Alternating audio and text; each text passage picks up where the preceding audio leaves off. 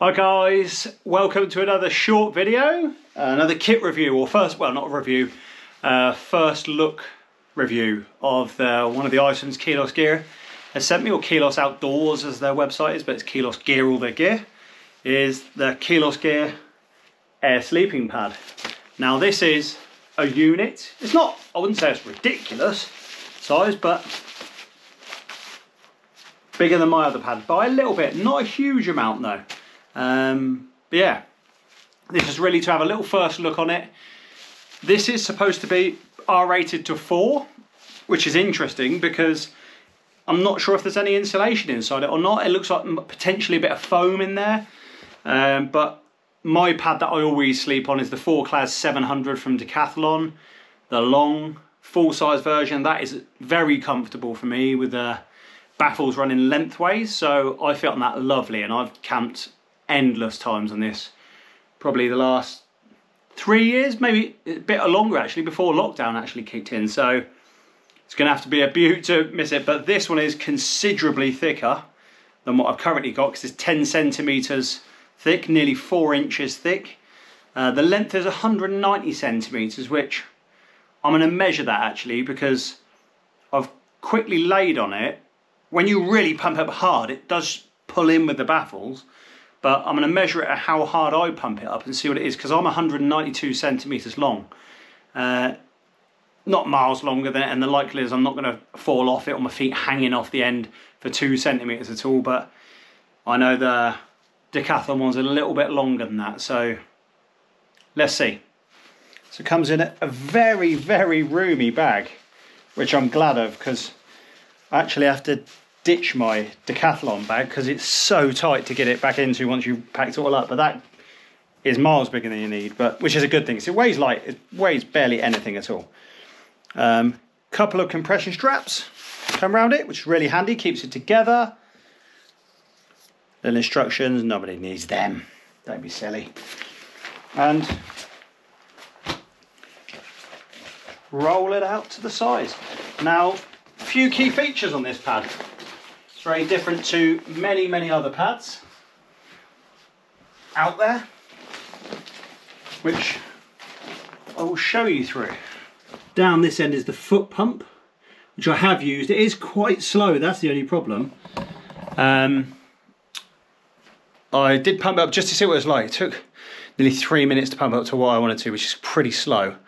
There is another valve on the other side which releases all the air, but I could actually use my KilosGear Pro air pump for that. So that'll go up really, really quick anyway, and probably better actually, because you don't want to be messing around and getting up a sweat unless it's a really cold, you want to get warm and everything like that in the winter. But yeah, so the pad as it stands looks really, really long. Massive, massive long pad. But like I said, it bunches back up once all the baffles are pulling in. One thing about this that a lot of others don't have, they've got poppers all the way along. So if you've got 2 of these, you'll be able to pop them together like a double mattress, which some might like, some might not, but that is pretty cool little feature. It doesn't get in the way when you pump it up on the single at all, but pretty cool little feature. Now, let's see how long this takes to pump it up by foot. So the easy way to do this is undo that valve and step over it with the valve open. Very simple, it's just slow.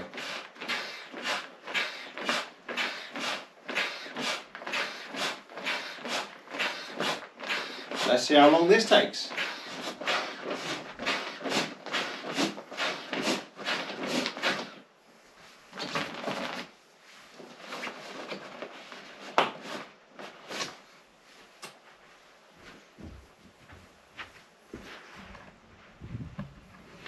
As you can see, sidewards baffles, pumped up, still pretty squishy, which is nice because it is a very thick pad.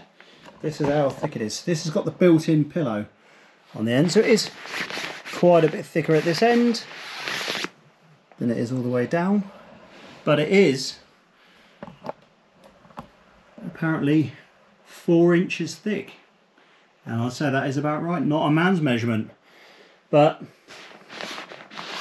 looks very comfortable. Let's measure it, see actually how long it is. So, right at the end, walking all the way up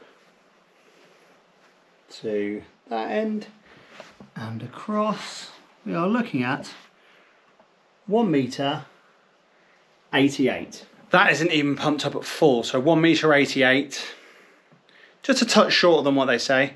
So 190, you'd have to have it quite squishy for there, because it does put, like I said, the baffles pull in. As soon as it gets pumped up, it pulls in a bit more, but you don't want it fully inflated anyway, because it's too rock hard. But I'm going to show you me lying on it. I'm 1 metre 92, so you can see me in comparison to that. The big lump that I am.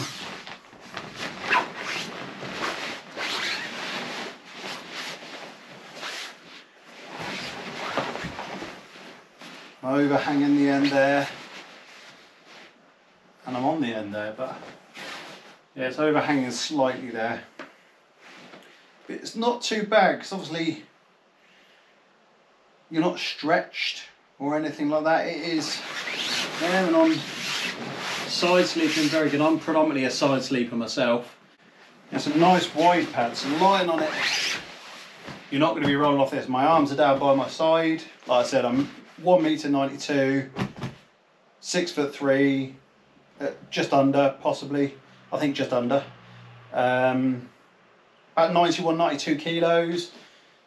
And I fit on it perfectly. It's nice and wide. I don't like narrow pads really. My Decathlon's right on the limit of what I would have, which I'll show you the difference in a minute of them. Hope you're not seeing my belly there. This is the one product which I really wanted to buy myself anyway. The main thing I want to test with this is it has it got a 4R rating? Is it warm? I'm going to take it out without my closed cell foam mat that I normally put underneath it, and we will see. It certainly feels, it doesn't feel cold then. It doesn't feel like there's any air inside it at all, which the Decathlon one does, so we're going to see that and see how much of a difference that makes. I'm never going to get rid of the Decathlon one, because in the summer that's brilliant. You actually want to keep a bit cool. But yeah, nice and comfy, squishy. I could probably even let a little bit more air out of it, so it'd be good. But let's see the comparison now of this and the Decathlon one. Now the difference with the Decathlon one is 4-class 700. This is still pretty long. It's lengthways baffles though. About the same length actually, just a touch longer than that. Lengthways baffles though, which I've become accustomed to, really like. The only difference is this hasn't got a built-in pump. However, I do have the trusty KilosGear Pro, which is the lamp and the pump, so this takes seconds. So with this, don't even have to blow into it at all, just fit the nozzle inside, give it a double click, and takes no time at all. Absolutely flies up. I think it takes about 15 to 20 seconds. Don't want it too hard. Last baffle. There. Pumped up, done.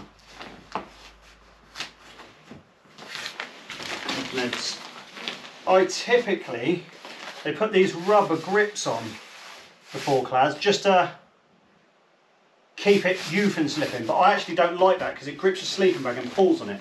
So I turn that over and that grips the tent, which is quite nice actually. However, this is a very shiny material, so I might have to get an underneath, like a really thin silicone layer. I'm unsure on that one yet.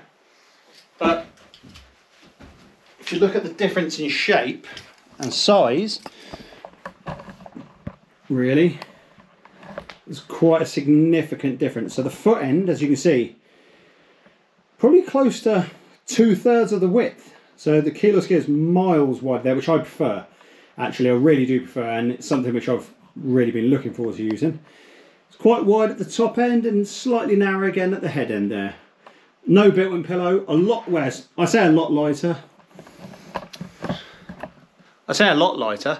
The KilosGear, which is supposed to be insulated, which time will tell, because it's not that heavy, actually. It's 778 grams when I weighed it with the bag.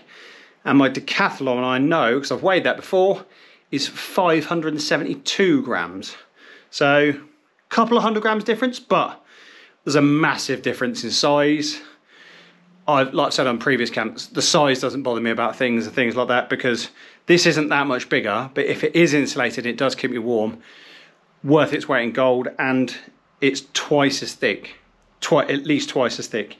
And got the built-in pillow, so actually I might not even need to take a pillow away with me, who knows? But we will see. But yeah, two great pads, I think. The KilosGear one does look promising. If it is warm this weekend, I will be reporting in that video for that, and I really do hope it is good, because I have kept my eye on this for a while. When I went out with Ben Daily Outdoors up in the Peak District, it's got an X-Ped, and I've been looking at those for a couple of years, but the one which I want is always never in stock. Or when it is in stock, it's crazy money, because everyone wants the large, like 5R rated, I think it was. It might be a bit too overkill for me, because I never really get that cold. I pretty much live in shorts even in the winter throughout Christmas time, so not that bothered. But if this takes the edge off it, and it also, if I don't have to take away my closed cell foam roll mat, be amazing. Literally, it's a little bit bigger than my Decathlon, but without that foam pad, make a massive difference to my bike packing, more so I would say, because it is tight for room when you get it all on the bike, especially with that reach and French strip. I did have to strap it on the outside of my tail fin, which wasn't a problem because it is reflective, so if a car doesn't see you and you're riding at night, it does glow up. So as you can see here, the difference, foot end, significant difference, much narrower. Up the middle, about the same. KilosGear was slightly wider, and then the Decathlon goes in at the head, which is good for fixing your pillow too, but the KilosGear looks like a winner for here. But we'll see. We'll see. The Decathlon one's just a little over half. Just a little over half as thick, so yeah, promising, very promising. Again, hope you like that as a little insight of one of the KilosGear items, the sleeping pad. I'm really excited. This is the one item which they have sent me that I really wanted. I'd have quite happily paid for this one, so let's see how this goes this weekend.